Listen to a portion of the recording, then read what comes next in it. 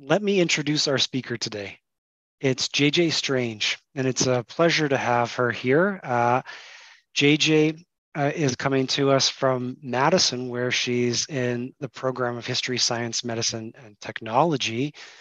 Previously, she was awarded degrees in biology, as well as a master's degree in East Asian Studies from Columbia University.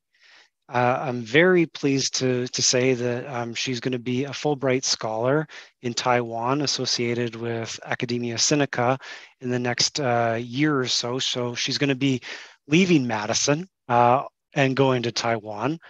I first became colleagues with JJ when we started interacting around some of the resources at the American Institute for the History of Pharmacy and the UW School of Pharmacy. And we started having conversations about whether or not she could do an independent study and what kind of work she might be interested in. Little did I know, little could I have conceived of that it would amount to what she's going to talk about today. I'm absolutely thrilled to turn it over to you, JJ. Thank you so much. That was a really kind introduction. Hi, everyone. As Luke said, I am JJ, and I'm a PhD student, and I'm really excited to share this today. And I've been in and out of the AIHP archives for about a year now. And today I'm going to share with you a very interesting set of materials that are in the archives, some of which are extremely rare. And all the images you're going to see today are of materials that are in the archives at this moment. So without further ado, this project itself actually began as kind of an offhanded comment and eventually grew into an exhibit that really got to celebrate the diversity on the UW-Madison campus in the first half of the 20th century. This talk will have two parts to it. First, I will discuss the materials themselves, as well as a brief historic overview. And the second part is going to discuss the creation of the exhibit and using the archival materials themselves. And I really want to thank archivist Hannah Swan and Beth Fisher, who were vital in putting together an exhibit of the materials that really told the story of the students. And the exhibit itself is still up in the School of Pharmacy on the first floor, right outside AIHP. We're hoping that if you're not in Madison, we're hoping to someday turn it into a digital exhibit, but that's some ways off at the moment. All right, so this project began for me in the fall of 2020, my very first semester on campus. Through a seminar, I discovered that UW-Madison had a history of Chinese scholars from 1907 to 1945. This was particularly exciting as my dissertation includes Chinese historical actors who had studied in the USA on what is called the Boxer Indemnity Scholarship. This scholarship began in 1905 when the United States and the Qing Empire negotiated war indemnities paid by the Qing returned to Chinese citizens as funding for studying at a US university. The Indemnity Scholarship offered a twofold opportunity. First, for Chinese students to travel and be educated in, quote, Western studies, or 西学, what you and I might really call STEM. And second, for the US, it was a way of influencing Chinese citizens to have a favorable outlook towards future American trade and diplomatic endeavors. The money from the Indemnity Scholarship ran out quickly, but even so, Chinese students continued to arrive at UW-Madison. The UW Archives has a small collection. The yearbooks were a particular help in putting together this exhibit and finding people. And I learned that the first Chinese student came in 1907, and that by 1912, there were already two clubs on campus, the Chinese Student Club and the International Club, which acted as a political center and the center of social life at UW-Madison for the Chinese students. Unfortunately, though, the UW archive is limited in what it had to offer, and my project really stalled up until, as Professor Luke Rickard mentioned, we started talking and passing about IHP, and I was invited to come and take a look. And within AIHP, a series of archive folders, objects, and newspapers told a vibrant story of the Chinese students who trained at the pharmacy school. And while, as you can see here, not every student is going to be featured today, I really wanted to draw together a group of students who very expressively balance the weight of the Chinese nation's push for a modern future and the diplomatic hopes of the US.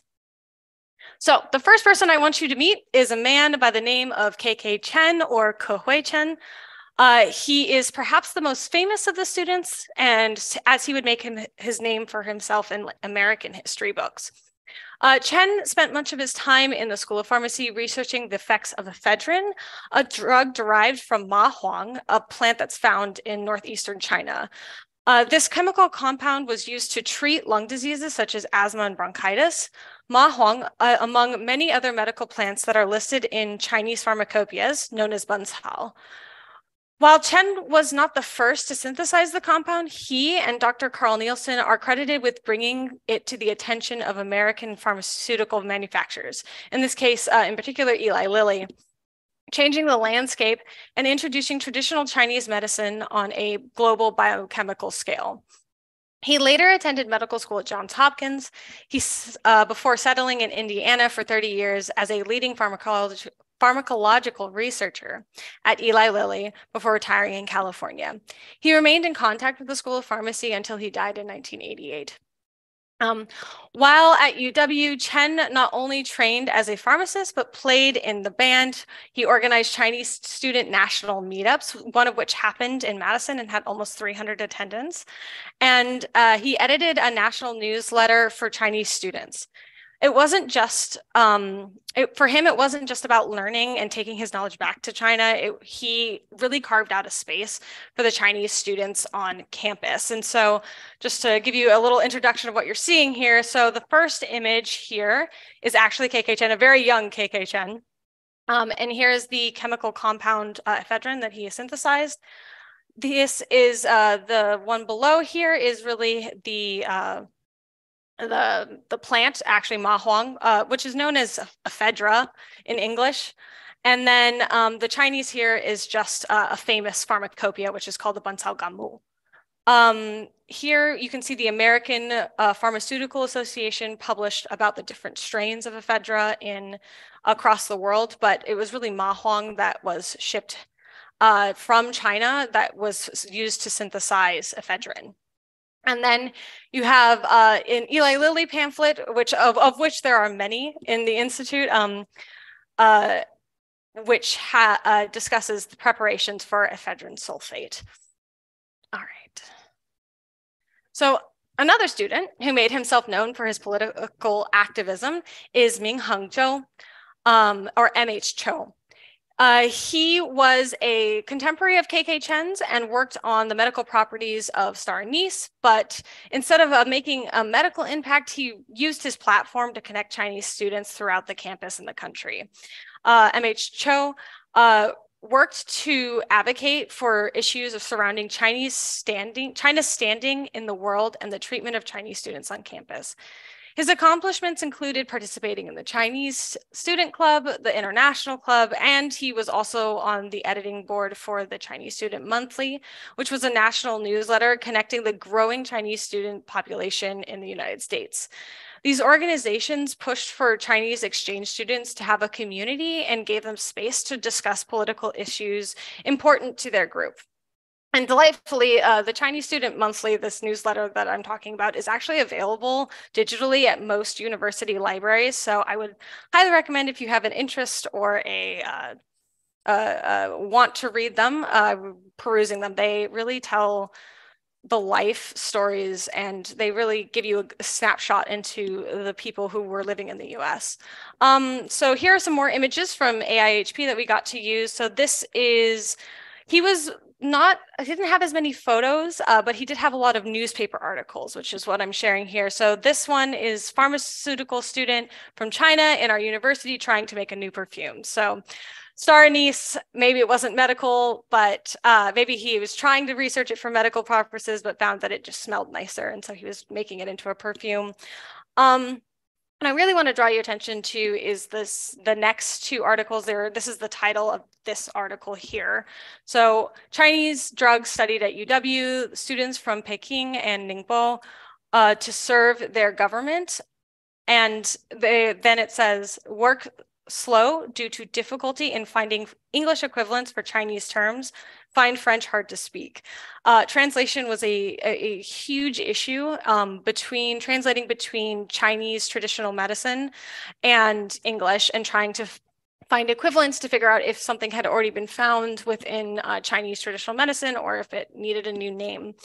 And in this article, actually KK Chen is also featured in this article further up, but they both discuss going back to work for the Chinese government, that is actually their sort of expressed goal, is to eventually go home and make sure that they are working towards a modern and modernizing and making sure that China can continue moving forward in the world. All right, so on the other hand, we have an S.Y. Chen, and he came to the University of Wisconsin-Madison as an undergraduate in 1914. He returned to the School of Pharmacy to work with Dr. Edward Kremers in 1925. Both KK Chen and Joe also worked closely with the School of Pharmacy's second president, so these all are connected through Dr. Kremers. Indeed, the reason we even have these records is because Kremers kept them and left them to the AIHP. After working in New York City, S.Y. Chen returned to China in 1929. He was not as well known in America as the two previously mentioned, but he did found the first biochemical-based pharmaceutical school in China called the National School of Pharmacy. The school taught techniques and theories common in Euro-American pharmacy, and Chen was given the task of setting up the school by the Education Bureau as a modernization effort for China. Chen and Kremers actually remained in very close contact through letters. In many of his letters, Chen mentioned his ongoing research in biochemically understanding Chinese medicinal plants, and he often exchanged specimens with Kremers for continued research. The only notable disruption to these letters was in 1937, when Chen fled from China's coast towards the interior, running from the invading Japanese army. He and his pharmacy school landed in Chongqing, Sichuan, where he hired other Chinese students trained in American pharmaceutical techniques, such as Zhu Qiangliu, a later generation of UW-Madison pharmacy student. Kremers often lamented in his letters to Chen about the devastation of war and really wished for a swift end to the fighting. So the handsome man on our right here is S.Y. Chen. So he returned home in 1929. He sent an image of himself taken in Shanghai in 1930 to Professor Kremers personally. He signed it, as you can see here. This photo is actually up in the exhibit right now, and it's a very stunning photo. The next image is postcards. Another thing that is kind of in this collection, in these set of materials, is all these postcards, and this is one that S.Y. Chen sent. It's the Temple of Heaven, which is in Beijing, and it says, "A Merry Christmas and a happy and prosperous New Year from S.Y. Chen." And then the final images, which are a little harder to see, but they are actually of his lab in Chongqing, and I believe it's in the 1940s is when these were taken. And it's a little hard to see, but there are actually women in this picture as well. So there were men and women participating in his school and learning and training, as well as participating in labs. Okay. And so beyond the impacts of alumni and faculty relationships, the School of Pharmacy's Chinese student population felt the repercussions of the war all the way in the US. So the only woman in the Chinese student AIHP materials, Shui Chen, began her work at the School of Pharmacy in 1937.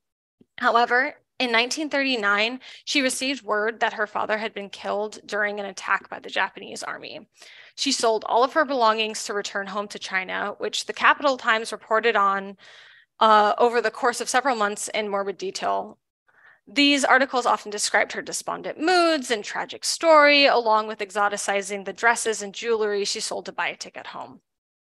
Though she did not complete her studies, she remained in contact with Kremers and became a teacher in the Yunnan region close to the Vietnam border. Then it was called Indochina.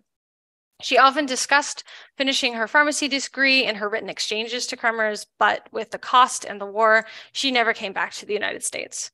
Kremers was encouraging of her to complete the school, but he also was sympathetic to her situation. And so here she is. This was enclosed in a letter that was sent after she had arrived home and settled. Along with these two images, the first one is just a street on the back it says street in Indochina, so near the Indochina border is my guess, because these are still written in Chinese, but it could be actually inside Indochina itself along the border. And then this is her classroom where she was teaching. So she sent these two pictures. They're actually quite small. We've blown them up here so you can get more detail, but they're actually only about this big. And now, okay, so now I've introduced you to everyone. So I'm going to put my historian cap back on and hit my final point for this part of the talk. What is at stake for the Chinese students coming here? The title of my exhibit, Translating Tradition, ultimately is an argument. Despite being thousands of miles across the Pacific Ocean, at the turn of the 20th century, the University of Wisconsin-Madison School of Pharmacy became a hotspot for Chinese students interested in researching medicinal plants indigenous to China. Under the advisement of Dr. Edward Kremers, these Chinese students brought their knowledge of medicine to American pharmaceutical research with the broader goal of equalizing China and its traditional knowledge on an international stage. Though many of the people featured in the AIHP materials took different paths in life by working through the archive, one thing has become abundantly clear. Working on Chinese medicine using pharmaceutical techniques was a matter of national pride. One article in The Chinese Chemist and Druggist by Yu-Jian Yang explained, Chinese medicine did not have chemistry-based research to validate the practice. Thus, when Chinese drugs were on an international market, they were not identified as Chinese, but rather associated with isolated chemicals. This was published in 1924.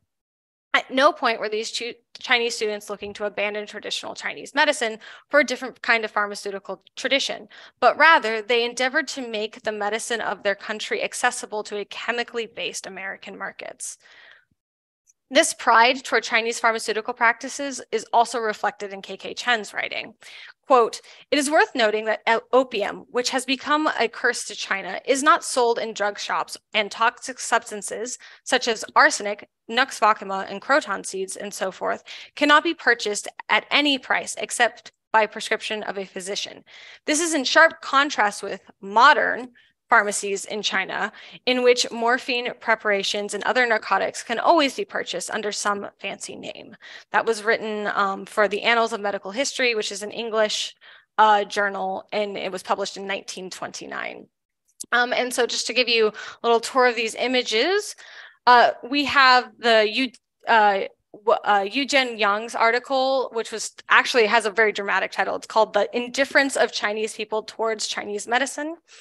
And what he's talking about here is the frustration that he has that there's this long tradition of a traditional way of preparing medicine and with Chinese pharmacies, and the fact that there are no chemical research, or there's no research that's going on them, that there's no way for them to penetrate the American markets and make it so that it is clear that this is a Chinese product, that this is a Chinese good. And so what he's really lamenting is that people don't have the training necessary to be able to do this research. And so he's sort of encouraging of his fellow men to begin to study pharmacy.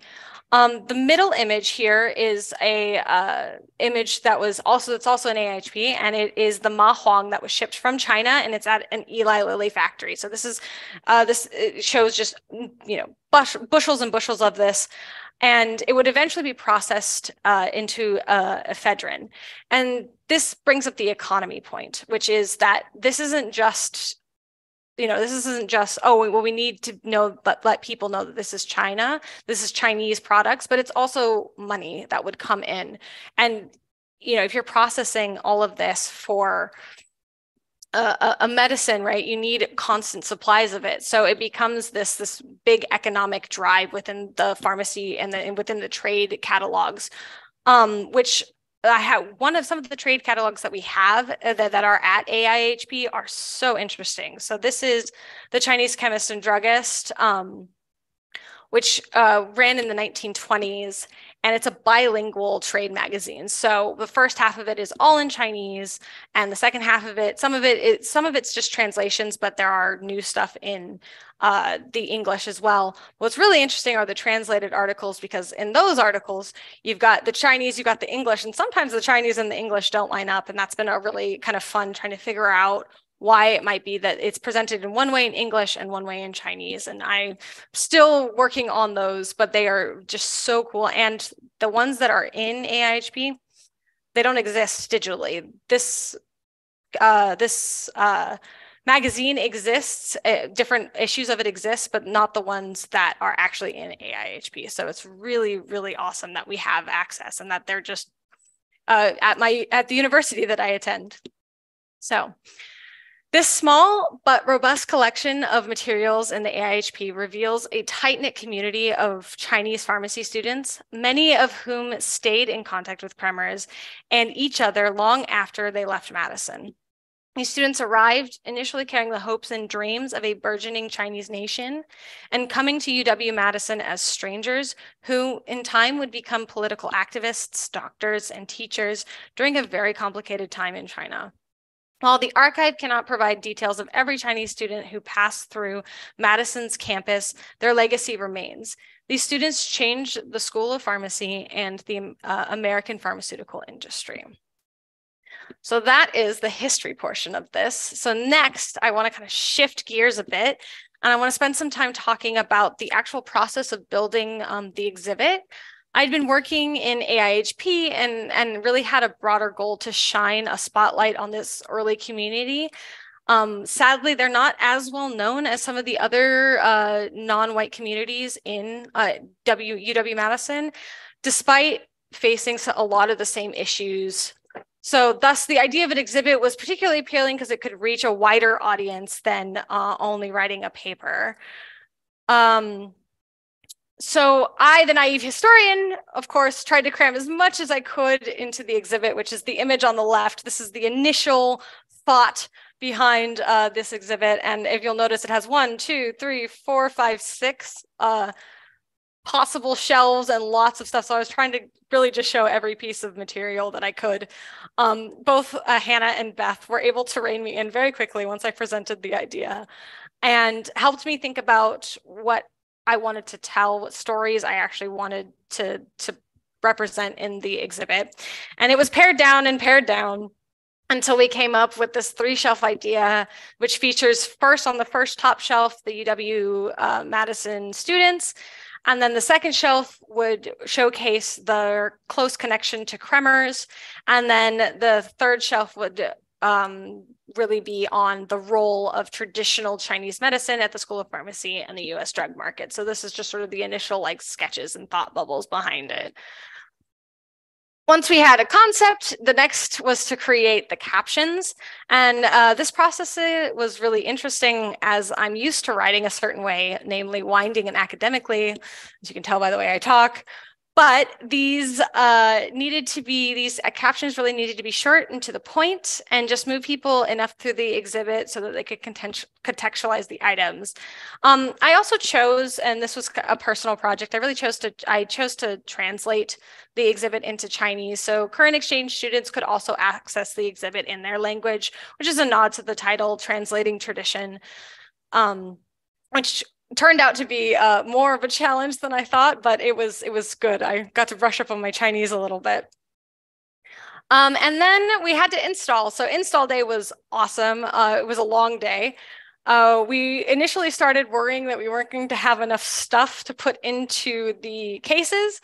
And we had to sort of set it all up on the desk and figure out how we were going to make stuff stand, what it was going to look like, and then also organize all of the placards. And we ended up working, we ended up having to clean everything, and then we ended up working well past closing to get this exhibit totally set up. And if you're interested about that process, there's actually an Instagram reel, which you can follow through the QR code by Hannah Swan through the AIHP Instagram at Pharmacy History. And these photos are actually courtesy of Hannah because I was not paying attention and just trying to get everything done. And she was smart enough to snap a few pics while I was running around. So the actual exhibit itself, this is what it looks like currently. It is behind some glass, but we were able to move the glass for nice pictures. And so this exhibit actually ends up having a horizontal as well as a vertical storytelling. So along the top here, you can see KK Chen and his career at UW-Madison. And then if you move down, there's also discussion of ephedrine, which he is closely related to. And then you have SY Chen. And then this talks about his career and how he ultimately was forced to move into the interior, as well as some of his letters, and then the pharmaceutical industry itself, which he was key in working and setting up and making sure that there was a sustainable future for China. And then we have Shui-Che Chen and M.H. Cho and their stories as well. And then all of the postcards. So one of the things that really struck me about this set of materials was how many students wrote and sent postcards regularly, yearly, it seemed like, to Kremers. And so we picked out kind of the most interesting looking ones. The one that's open here actually has a really lovely note from one of his students who is not featured today. But it essentially is thanking him for being the teacher that he was. And along with postcards and seasonal greetings, there were also images of weddings as well as baby announcements. So this was not just a teacher and his students. These were obviously like lifelong friends who were in communication and very grateful for what they were able to build with him. And then on the bottom, we have more objects, which are always fun to look at. So the first one is so Chinese medicine, and it has royal jelly and I believe ginseng. And so it's a box with like very bright packaging. And actually, I think the vials are still in it, though it's not open. And more pamphlets. And then this box here, which you can kind of see in both of the pictures, is actually a specimen box. So it's sent from the Peking Union Medical College to Kremers. And it is kind of nailed down. It's just a simple box, but it likely held specimens. My guess is mint, because Kremers was often writing to S.Y. Chen about mint and wanting more mint to be sent. So I guess he was doing some experiments with that. So we had an opening day and it was awesome. We had a bunch of people from the history department, from across campus come in, and I got to stand by the exhibit and answer questions. I gave a talk as well, and it was really fun. And I was really excited to share this with the campus. And then we also, on the opening day, got to open it to we got to open the Erdong room, and I put a bunch of letters. So this image is mostly historians who are looking at the kind of longer form letters, which don't necessarily go into the exhibits just because it would be too far away. Most people couldn't read it. It was such a neat experience, and it was really awesome that AIHP was able to support kind of putting this together and really helped me along. Yeah, so that's what I have for you. Thank you so much for your time. And please feel free to ask about either the history part or the exhibit part, anything you would want to know. I know it was a whirlwind tour of the early 20th century at the School of Pharmacy. So please let me know if you have any questions. Thank you so much.